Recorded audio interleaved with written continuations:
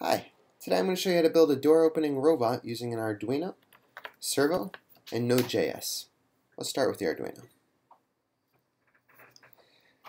We're going to hook up the servo to the Arduino's digital pulse width pins, which are down here at the bottom. They have the squiggly lines. And we'll start with hooking up the power. Just going to plug this into ground.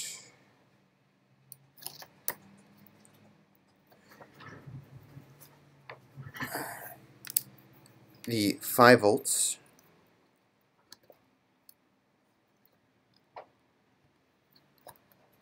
And we're going to use this one for data.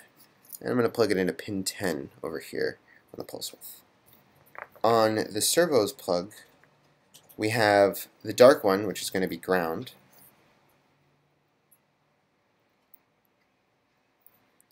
We have the red one, which is going to be the 5 volts. And then we have the data pin, which is going to be our pin 10. Then we just hook the Arduino up via USB, power it up, and there we go.